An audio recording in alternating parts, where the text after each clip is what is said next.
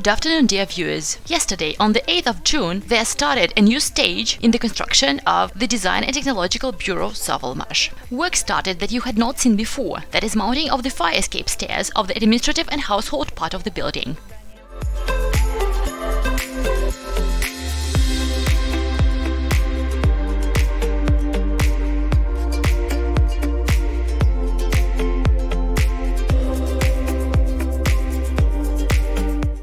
Other work also continues, pouring of concrete foundation in the experimental production part of the building.